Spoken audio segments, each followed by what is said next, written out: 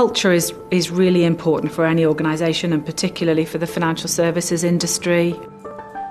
You have to work really hard at it, always. Why? Well, in a growing organisation like Standard Chartered, there will always be many new joiners coming into the bank, senior leaders coming in from different institutions, and therefore the workforce is never static. So you have to keep really reinforcing the behaviours one expects. But most importantly, I think the environment that an organisation can create that makes people want to come to work every day.